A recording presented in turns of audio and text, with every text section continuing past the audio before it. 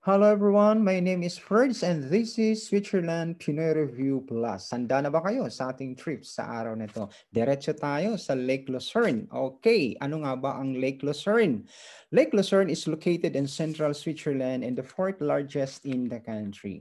Average depth is 341 feet and the maximum depth is 702 feet. Okay, bakit famous ang Lake Lucerne?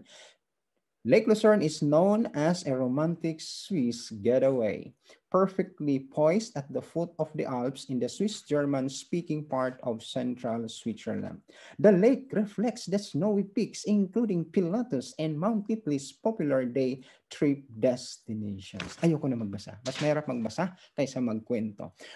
Pero bago ang lahat, huwag pong kalimutan, pag-press ang subscribe at saka yung bell button para updated ka sa mga susunod na videos sa channel kong ito.